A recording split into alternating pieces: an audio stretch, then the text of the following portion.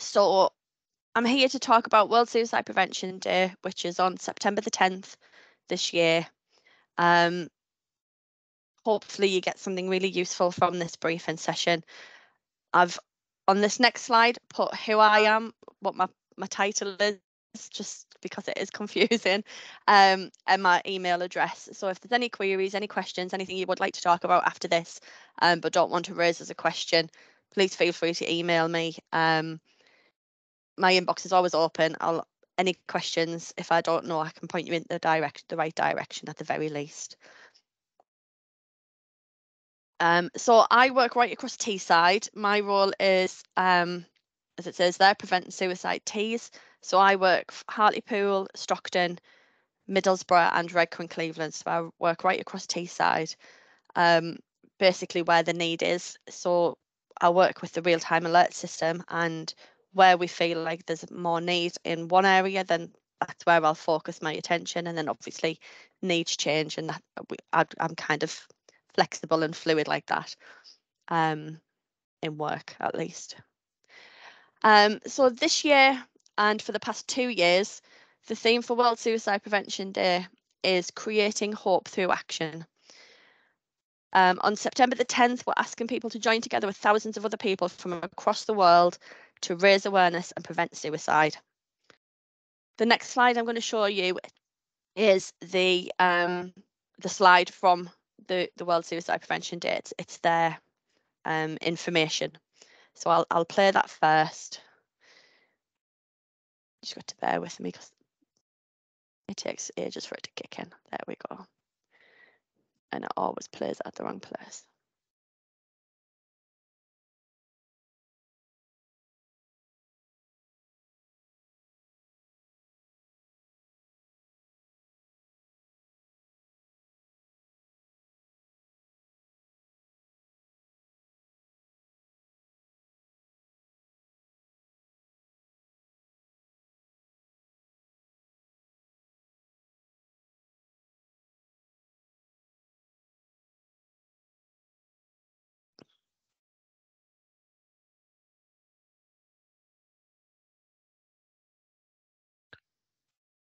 We haven't got any audio here, Andrea. I don't know if it's just me.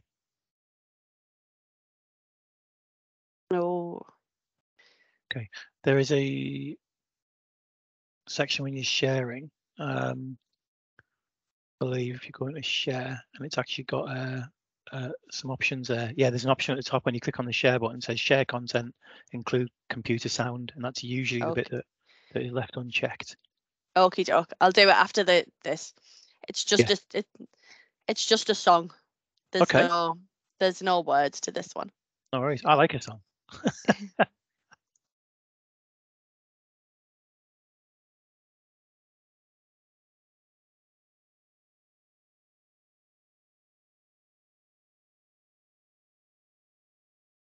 If you wanted to go back a slide, hit that button and then replay it. It'll work. Yeah.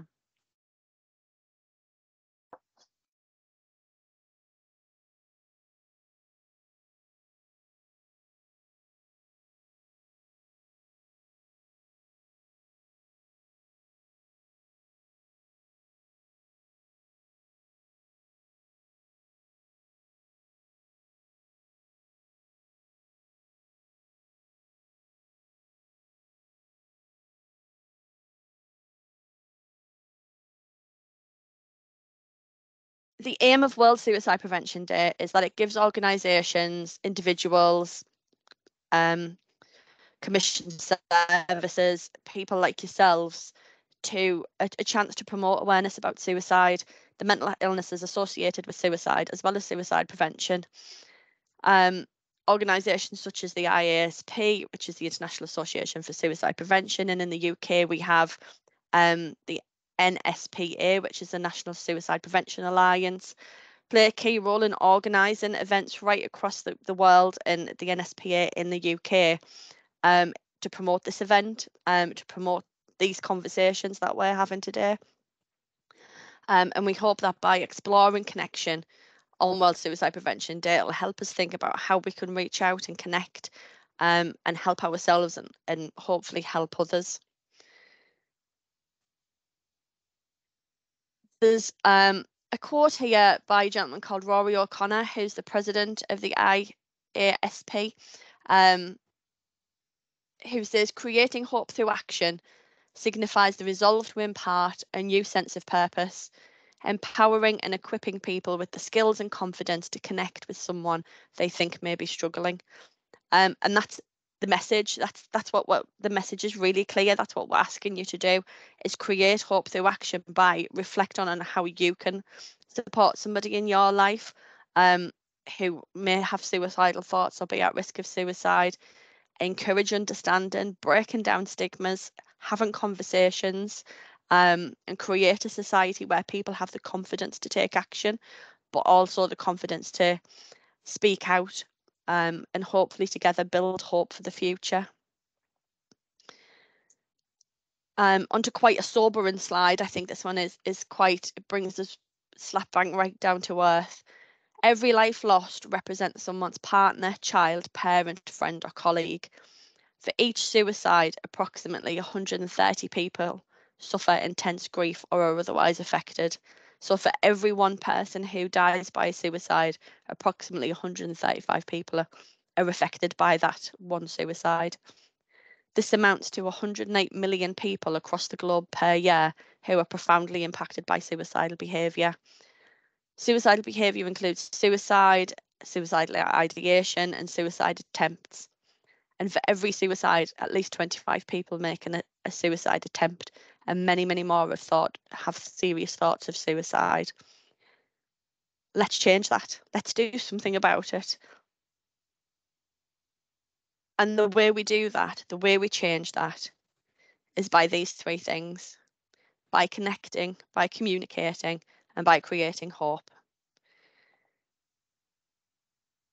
How do we connect with people who are suicidal or having suicidal thoughts or displaying suicidal behaviours? Many people struggle at one point or another in their lives.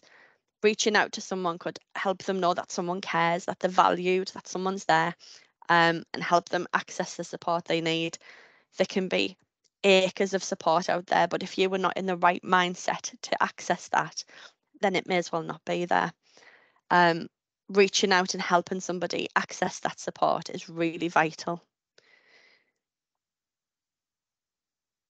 Connecting the dots as well, looking at how people are, asking how people are. Everyone copes and reacts in their own way. Here are some general signs to look out for people who are struggling with their mental health or maybe struggling with suicidal thoughts or behaviours. Some people may show several of these signs, maybe one or two, maybe none. I won't read all of them, but there is some ones that really stand out. Those first three, we can see people who become more restless, more angry, more aggressive, more tearful, more emotional. Things like being tired or lacking in energy, sometimes we put down to a physical illness, not generally always a mental illness or somebody really becoming despondent. Not wanting to talk or be with people, not wanting to do things they usually enjoy. Losing joy in things is a real sign of somebody who's beginning to really struggle with mental illness or with suicidal thoughts and behaviours, or doing the things anyway but just not getting the joy they used to from it. We know things like using drugs or alcohol increases. They find it cope to do everyday things. I had one person explain it to me as they knew they needed a shower, but they didn't want a shower because they knew they would have to get undressed, get dried, get redressed, do the hair. So that one little thing had such a knock-on effect to their life. They just didn't have the energy to do it. So finding it hard to do those little everyday things that we take for granted. Not replying to messages or becoming distant. Talking about those feelings of helplessness or hopelessness or worthlessness, or being trapped by their circumstances and not being able to escape their own thoughts. Changes in routine like sleeping more, eating more, and engaging in risk-taking behaviours. Again, you might not always be able to see these signs. People are very good at masking. People are very good even if you say, are you all right? People go, yeah, I'm fine. They may be more difficult to spot if you're seeing less of the people. And one of those things, obviously, is becoming distant and not replying to messages. That there is a, one of the biggest indicators if people are removing themselves from you or from their community or their environment. The second thing we talked about there was communicate. Many people worry that reaching out is intrusive, it'll make things worse. It won't. You'll soon be able to tell if the person you're talking to isn't comfortable or doesn't want to have that conversation with you. If they don't want to open up, what you've done is you've already introduced the fact that you're there for them, that you're willing to have that conversation. Once someone starts to share how they're feeling, it's important to listen. We think we listen all the time. We think we listen when people are talking to us, but sometimes we don't. Sometimes what we want to do is fix problems. I'm a fixer. I know I'm a fixer. When someone starts to talk to me, I think, right, what can I do to help? How do we do this? What do I do? How can I fix this? And sometimes that's not what people need. Sometimes people just need to be listened to. Not having advice offered to them, not trying to say, oh yeah, when I was going through this, I can remember that. They just want you to hear them. They just want their story or their issues or their feelings heard by someone. The Samaritans have done a really great little acronym here called SHUSH, which is about active listening and how we listen better. Firstly, show you care. Stop doing what you're doing. Stop making tea. Stop being on your phone. Stop typing on your computer. Sit down, listen, give the person eye contact. Make them know that you're there. Make them know that you're listening to them, that they are the focus. Have patience. It takes time and sometimes several attempts before someone's ready to open up. Sometimes they test the water a little bit. Can I tell you something that, oh, do you know what? It doesn't matter. It's fine. I don't want to talk about it. They're testing whether you have the time for them. They're testing whether they have the confidence to do it. So have patience. If somebody says, can I talk to you? Can I talk to you? Can I talk to you? Give them the time each time. Don't go, oh, we talked yesterday, or I don't have time right now to talk to you. We don't talk about anything. They may be building up to it. They may be trying to find a path to what they actually want to say. Use open questions. Something that needs more than a yes or no answer. Are you feeling all right? Yes, I am. Tell me how you're feeling. That requires more of an answer. That requires them to use their own words. That requires them to have to really think about, actually, how is it that I'm feeling? Could you tell me more about that? Could you tell me how you feel about this? Ones that require yes, no answers shuts the conversation down very, very quickly. You retreat back after what you're doing, they retreat back after what they're doing. Stay back, check you've understood them, but it also shows them that you're listening. A good one that my background's nursing, a good one we're taught in nursing is, so what you're telling me is, or can I just check that you're saying? So you're checking your understanding of it, but also that you're showing them that you've listened to the words that they've said. And have courage. Don't be put off by a negative response. Sorry. And most importantly, don't feel like you've got to fill every silence. Holding someone's hand while you sit in silence, or being next to someone who's having a good cry, is really important. They need that empty space. They need that time to just be, to just sit. Filling it with filling silences means that they're not having time to process what's happening. I'm going to play a story next. This is Danny's story. I haven't saved it on the best picture of Danny, bless him. Danny was a professional rugby league player who suffered an injury at the beginning of a season, a life-altering injury, in which he will explain a little bit. I'm going to start it a couple of minutes in. But Danny explains how that physical injury led to a breakdown in his mental well-being, and how that led onto what happened with him. It can be quite emotional. So again, please take a couple of minutes if you need to afterwards, and bear with me while I try and get it to start at the right place. My bed in the morning and I'd just about make it to my couch, and then at night I'd get off my couch and just about make it to my bed. I couldn't even make it to the toilet. I couldn't do any school runs with my kids. I couldn't help my wife cook or clean. All the things that most adult parents would take for granted, I couldn't do, which meant I lost my job, I lost my career, and then we lost our family house. And I had 2 young kids and a wife that I couldn't support, and that's when I started suffering from depression really bad. And I couldn't get the thought of suicide out of my mind. Every minute of every hour of every day was how I was going to kill myself. It wasn't that I didn't love my kids, because I love my kids and my wife more than anything. It's just that I felt like I was a burden to them.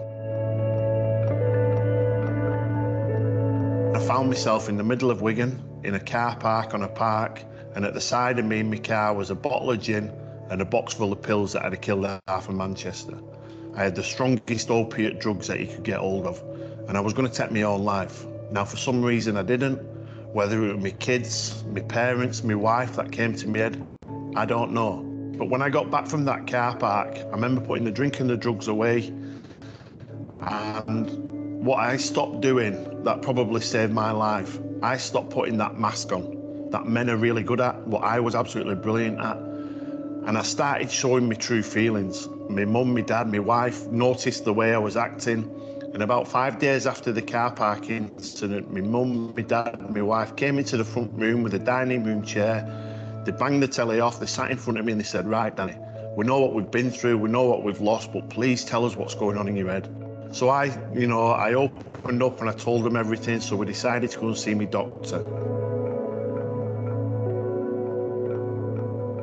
If I didn't speak to my mum and dad and my wife that day, I know for a fact now I would not be here. I'd have ruined my kid's life, I'd have ruined my parents' life, my youngest daughter wouldn't have even been born. I cannot imagine this world without her. I always thought, when years ago I used to think if someone was to mention suicide, it'd make them do it, but it does the exact opposite. If someone's suicidal, you're not going to put that thought into their head. But what that might do, it might just give that person, that opportunity to say, yeah, I am feeling suicidal. And that's when help and support can be sought, and, lives can be saved.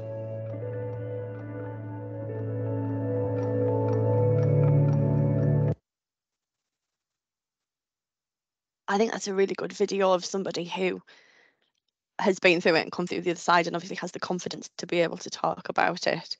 And very much what I said on the last side, how speaking about suicide does not put the thought in someone's head. We often feel like mentioning the word suicide is going to plant a seed, but it doesn't. It gives somebody the opportunity who is suicidal to talk about it openly.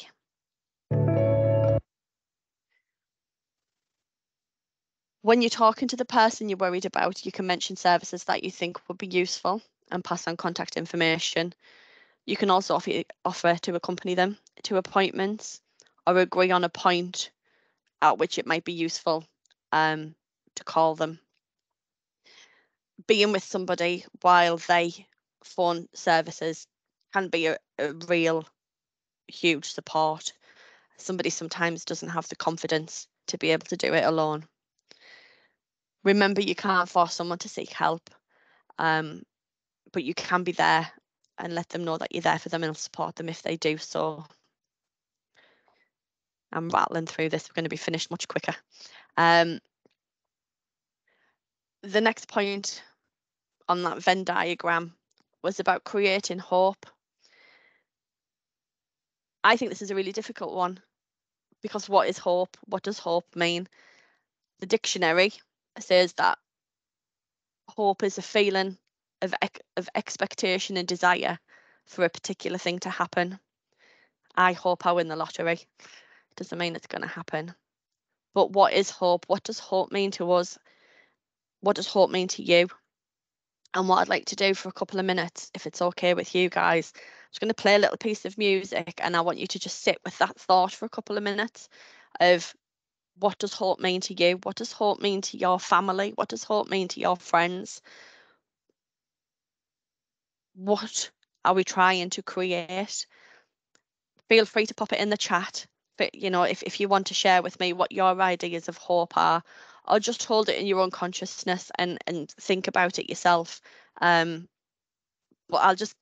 I'll be quiet for a couple of minutes, well, for a minute or two, to just have a little think about what that word actually means, what that concept actually is.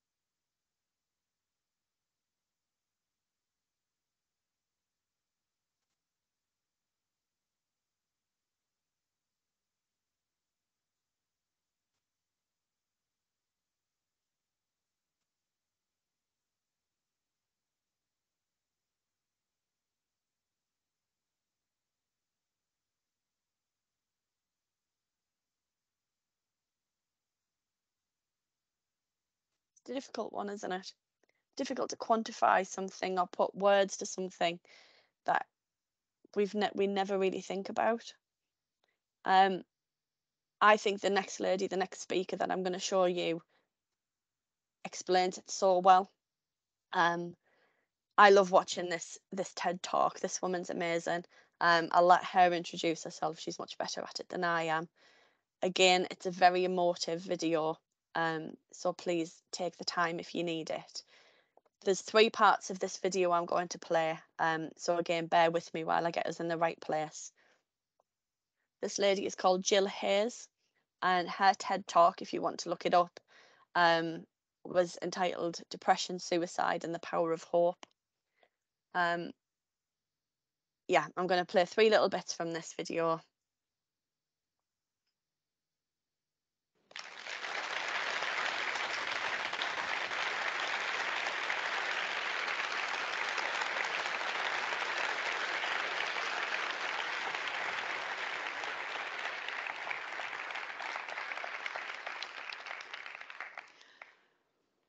The TED team warned me that when I was announced as a speaker, some of you would Google me. If that was you, you'll have discovered I keep a very low profile. So by way of introduction, I asked a few friends to offer a few words as to the kind of person I am. Jill is the kind of person who lives life to the full, who believes anything's possible, who laughs from the belly. No one said the kind to suffer from depression. No one said the kind to attempt suicide. And yet, in the early hours of March 13th, 2013, I got out of bed, left my sleeping family, drove to a nearby bridge, and jumped. I don't remember the fall or the impact. I remember being found. I remember neck brace being fitted and being put into the ambulance. As I was being taken to hospital, 2 policemen would knock at my door and break the news to my husband. From there, the news would spread, causing shock and disbelief. Not surprisingly, I wasn't in great physical shape. Many of the bones in the right side of my body were broken. My lung had collapsed, my pelvis shattered. Neither was I in great mental shape. Thinking I'd already hit rock bottom, I now contemplated a life as a social pariah, confined to a wheelchair with limited access to my kids. So how on earth had I reached this point? As I lay there in my hospital bed, fearing the worst, something very beautiful happened. A big tidal wave of love and kindness from friends, family, and community arrived to carry me through this dark chapter. This was shown in all sorts of ways, but what stood out were the many compassionate messages from people telling me of their own struggles with mental health. These were people I thought I knew, sharing sides I never knew existed. I had no idea the scale of this problem in our society. In my mountain of hospital post, I received a gift from George, a school friend of my son. This beautiful hand-knitted bookmark had a single word stitched onto it. That word was hope. This 10-year-old boy had summed up in one word what I so badly needed at that time. Hope is in short supply when you're depressed. Severe depression is a place of complete, total, and utter despair. I needed to understand that I'd been extremely ill, and I needed hope that I could and would recover. Suicide trumps them all. If someone you know is showing signs of depression, ask them how they're feeling. Give them permission to talk about it. Remind them there are places to go to get help. Samaritan's crisis line. Don't bury it, thinking it couldn't happen to us, because it can. Some of us will have our own stories to share. I do realize it's not easy. I'd chosen to hide my own depression, but jumping off a bridge slightly blew my cover. Sharing our stories is so important. It sends a message to others that they're not alone, that we all struggle to cope from time to time, and that it is possible to find a way through this. Like me, you might be surprised to find out how much compassion and understanding is out there once we start the conversation. When I was at my lowest ebb, in the depths of despair, George's bookmark and his message of hope was really powerful. Together, through increased understanding, by challenging stigma, and just by talking, we can all provide hope. We can all be part of the solution. Thank you.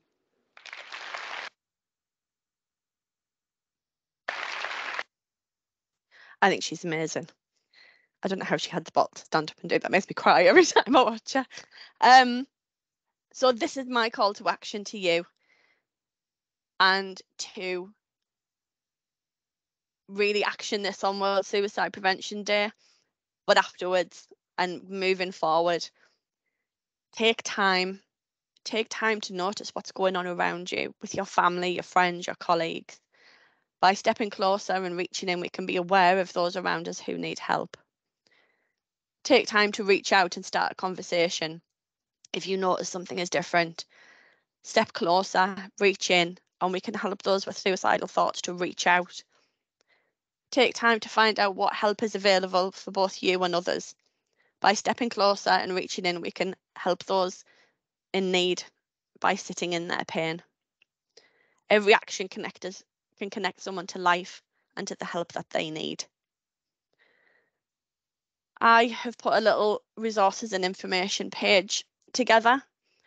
Feel free to copy it, look at the websites. The helplines there are all 24-hour helplines. My amazing 17-year-old did say something to me yesterday, because I do make my family sit and endure these presentations before I present them to use. And my 17-year-old said, but the Samaritans is only for people who feel suicidal. What about if I'm supporting somebody and I don't know what to do? Who do I ring? And that's what the Samaritans is for as well. If you are supporting somebody who has suicidal thoughts or is suicidal, the Samaritans will support you to support them in that moment. If they do not feel comfortable or they do not want to speak to the Samaritans, you can phone them as well. You can phone them and get support to support somebody who is exhibiting suicidal behaviours. A really important message, I think, that we don't share enough. People need support. Supporters need support. You can't pour from an empty cup, so please make sure that you take time for your own mental health and your own well-being. And again, I have put together a little look after yourself. We can't neglect our own self-care, especially when we're supporting somebody struggling with their own mental health. Maintain regular exercise, get a good night's sleep. The power of sleep is huge. Talk to somebody you trust about your feelings about the situation. Avoid alcohol and drug as stress relievers. They do the exact opposite. Do something that's meaningful and enjoyable for you, such as pursuing hobbies or interests. Get out into nature. The power of green light, the power of being outdoors is shown to boost mood. It's shown to improve mental health. Listen to your favourite relaxing or uplifting music. I'm a huge believer in meditation. Some people don't like it. Complete relaxation or deep breathing exercises. Keep a journal of your feelings, but most importantly, share the responsibility. You do not have to do it all on your own. If you are supporting somebody who is struggling with their mental health or is showing suicidal ideation or displaying suicidal behaviours, share the responsibility with somebody that you trust and they trust. You don't have to do it all on your own. And finally, if there's any questions, please feel free to either pop them in the chat and we'll go through them now, or drop me a line on my email. This will be getting sent out with some links, and Richie will include my email address within that. And obviously it's in the slides as well. So thank you very much.